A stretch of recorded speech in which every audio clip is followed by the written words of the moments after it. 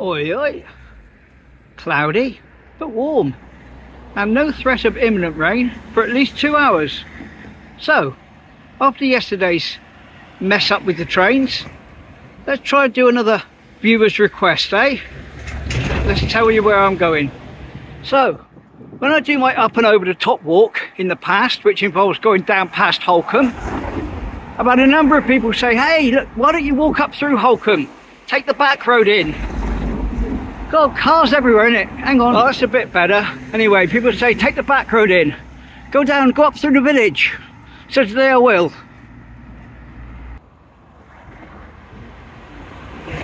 Right, up at the Rowdens now, which is like the top of Mules Park. So we'll cut through the top of the Mules Park, if only to give a little bit of variety to my walk over to Holcombe, sorry. Get away from this noisy road. This is the road that you take to get to the orchard, by the way.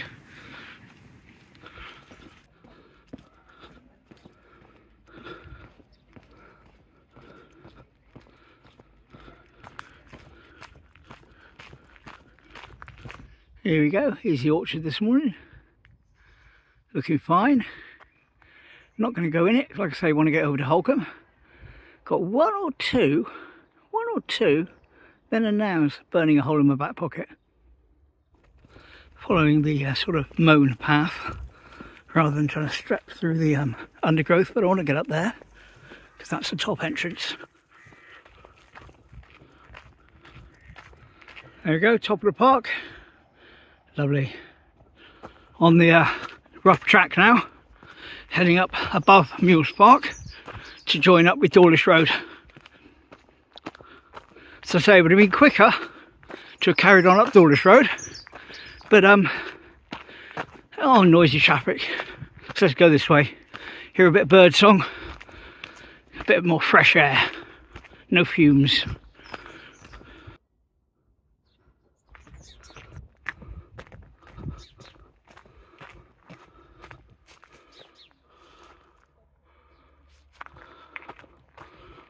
Clouds are getting darker. I do hope I don't have to cut this short.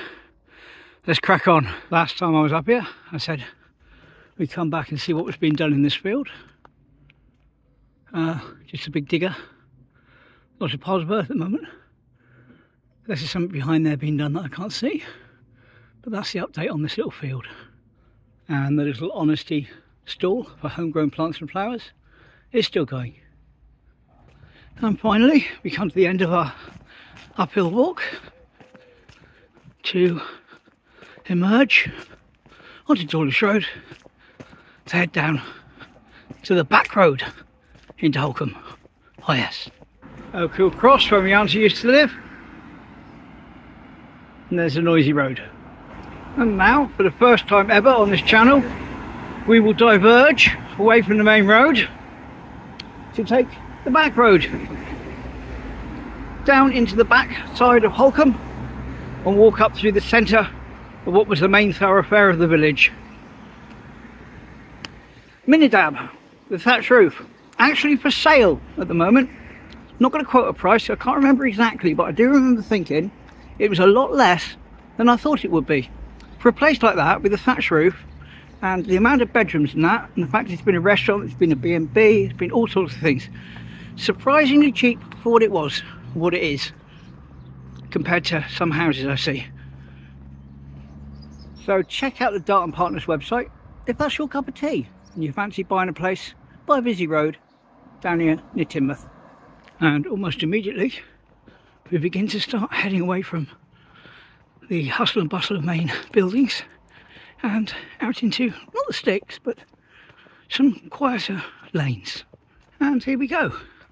Got quite a long walk down a road like this now, which isn't most photogenic for you lot watching. So what I'm going to do is to take the chance to flash up a few bits of information about Holcombe on the screen while I walk.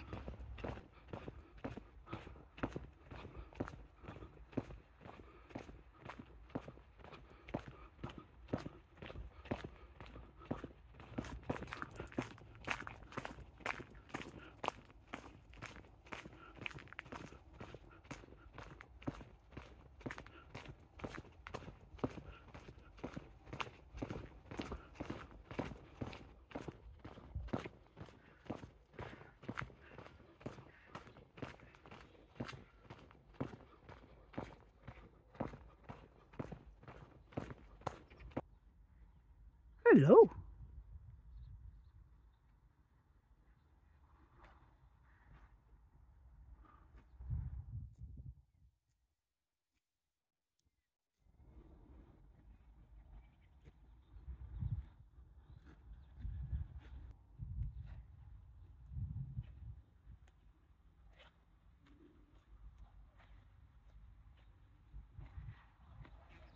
Just a bit of foreshadowing.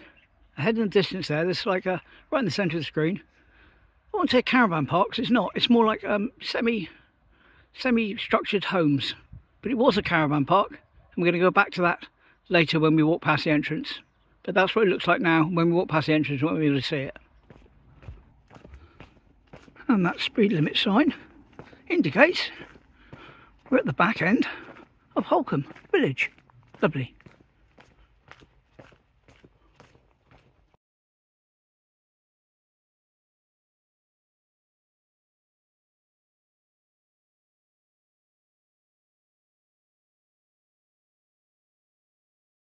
Which brings me on to my first then and now of the day. And just so you know, I won't be showing the photos like I usually do twice, because I'll be doing a quick succession of them as I walk up that hill. So they'll only be shown once, so I'll be prepared to pause. Anyway, here's the first then and now. 1923 I've got this stated at, just here.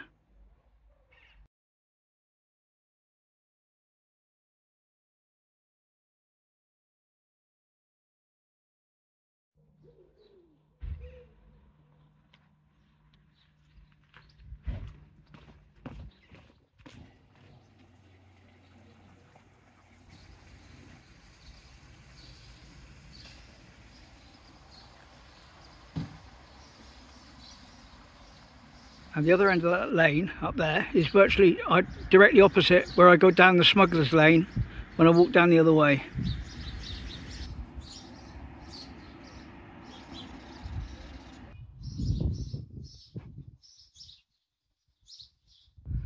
Now, exact date unknown on this one, but could that be the same rock over there behind those flowers by that door as in this picture?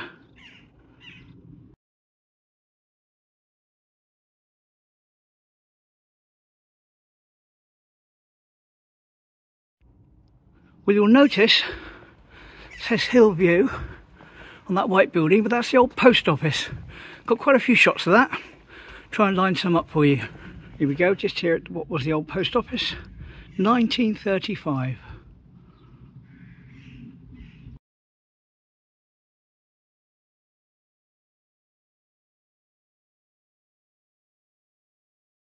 And if you look carefully, you can just about make out where the door used to be.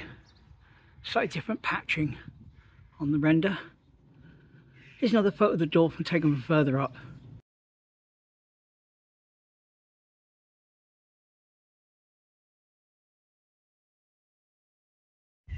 Yep, 1929. And there's still more to come. There we are, the old post office indeed. Looking up the road now. 1935, this one. The house on the left, there's on the right, sorry, very much the same.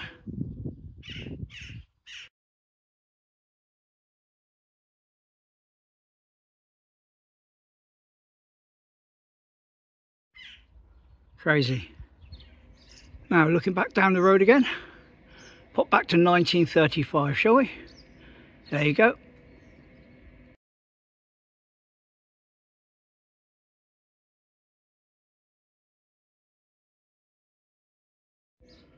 Crazy. And finally I want to get up here to get my last shot looking down at the old entrance to the farm. And finally looking back down that main road we've just walked up, you'll notice over there on the right is Manor Farm now. It used to be called Court Farm. And here's a picture undated, but I put it, well, possibly later than the 30s but before the 50s. There you go.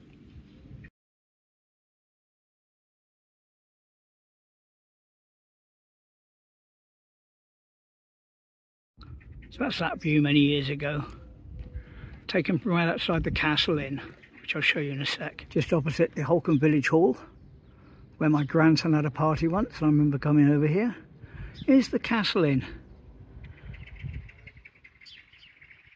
That's the pub for Holcombe. And I can remember coming here many years ago when I was a lot younger. But I haven't been in there for, 30 odd years, 35 years. Never mind. So what we're going to do now is we're going to continue along this top road. And as I say, just walk along here. And as we continue down, the road, as you can see, widens out. And the houses get, what should we say, considerably more modern.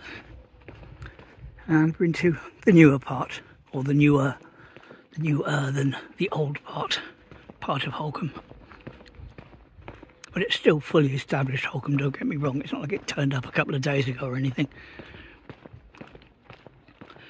Over there in the distance, to zoom in those fields there, that's where they were doing the rockfall tunnel preparations. That's all the stuff for the people going down over the cliffs and doing the building.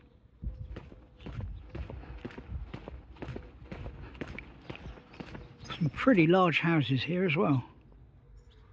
I mean, that's pretty big by anyone's standards. And those two cars should give you an idea of the sort of people that live here in Holcombe. Lovely. And now we're heading down to join the old Dawlish road, where we'll turn right and go down Smugglers Lane. So we go out on the main road now. Down there is where the Smugglers Inn is, up on the other side. But we're going to be heading down here towards the old Smugglers Lane to go down past the Salty Dog. Oh yes. Now here we are. Remember I said about a caravan park earlier? Well, this is it here. It's called Bronze Rock now. Bronze Rock View Park. You enter in up there, but it used to be a proper traditional caravan park back in the day. It was called the Smugglers Caravan Park. Here's a photo of it in 1957.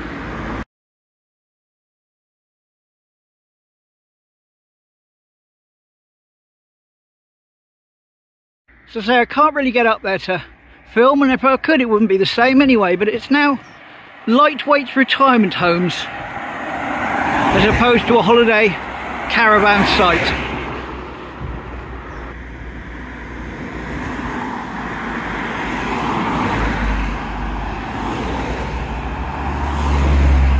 And this is the bottom entry to the caravan park we were talking about, and I believe this would have been the main entry back in the day, because the Smugglers Lane is just over there. That makes sense why it would be called the Smugglers Caravan Park. Well, that was good. I managed to get across the road with relatively little difficulty. Luck's on my side today, and the weather's still held off. Let's hope it goes all the way. Smugglers Lane! Woohoo! Soon be seeing trains! Well, I hope you enjoyed that little wander through Holcombe. I hope I didn't do too many then and nows, but I did all the ones I had, because I don't know next time I'm going to be back then necessarily. I'd like in an ideal world to say I'll go out there in the winter when it's really different, but then again it would probably be too slippy and cold for me. But we'll see. But that was Holcombe for the time being anyway. Hope you enjoyed it. Tide's up pretty high today, but I'm going to treat myself to a hot chocolate. It's a bit on the nippy side now at the Salty Dog. Well, the weather's certainly on the change now. Even got wet nearly coming up round there, but I did get my hot chocolate at the Salty Dog Cafe, which is great. And I do believe, if we can be patient for just a second, we've got a train! Train! Whee! And I'm getting sprayed by the waves as I film this. Let's crack on. And just perfect, it starts to rain. Lovely. Well, I made it to spray point. Got absolutely saturated. That's why I didn't film on the way back. It was coming down like no tomorrow. I'm completely soaked. There is a special train due along, apparently, So I'll hang around and try and get that for you. Then I'm going to head up home. Well, I don't think this is the special by any means, but it'd be rude not to take a shot of it while I'm stood here anyway.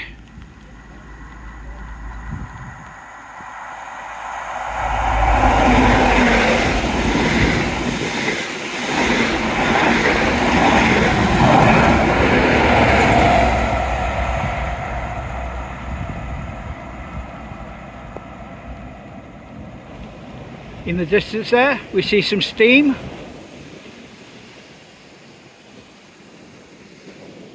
I'll keep filming and cut this bit out, then I'll make sure I got it coming around the corner.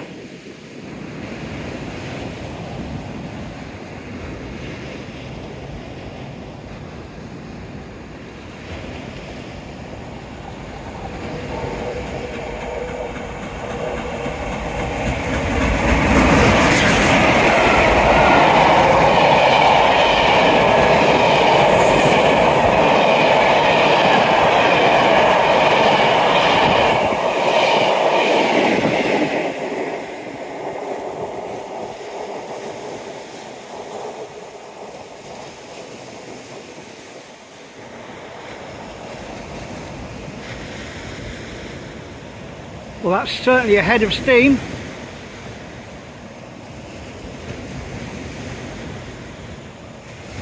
Lovely.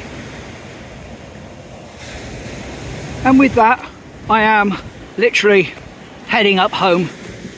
I'm utterly soaked, really am. While I was waiting for that train to come by, it stopped raining, so I was physically wringing out my shirt and it was dripping down onto the seawall. So yeah, I won't be out for much longer now.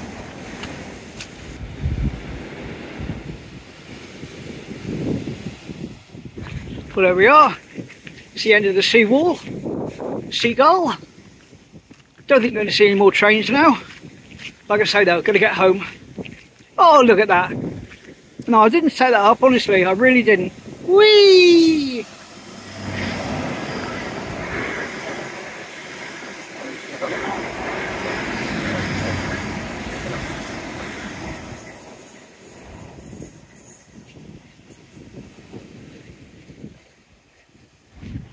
Well, hopefully that was an interesting video. Done a bit of Holcombe history. Had a hot choc at the Salty Dog. They don't do hot dogs, that's a shame, never mind. And we've seen a steam train. Woo woo! What more could we want? I don't know. Lovely Teignmouth, lovely. Even if it is raining and I'm soaked. Ugh. And with that, that's really it. Love you and leave you. Thanks for watching. Hope you had a good one. Shame I got wet. But that's it. Anyway, see you tomorrow, same time, same place. Take care. Bye.